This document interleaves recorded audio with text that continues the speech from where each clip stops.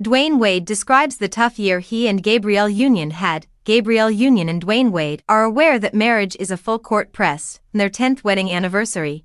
The former NBA player and Bring It On actor assures that despite their ups and downs, they still constitute the ideal pair. Wade acknowledged that year 9 was hard for us in a video that the pair uploaded on Instagram on August 30th.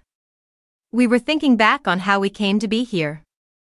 However, the former Miami Heat star, who also has a daughter, Kavia, 5, and other children from past partnerships, Xavier, 10, Zaya, 17, and Zaire, 22, with Union, is aware that his wife is steering them toward success. On a balcony during their anniversary celebration, surrounded by his loved ones, he said to the 51-year-old, "Thank you for being there to show me all of the things I forget along the way.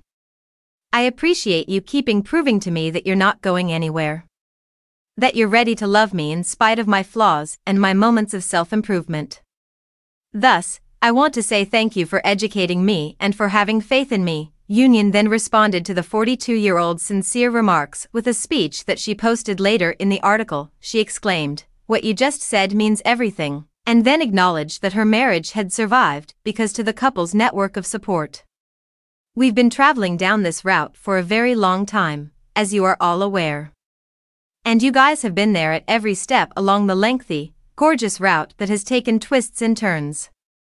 You've consistently helped us get back on track.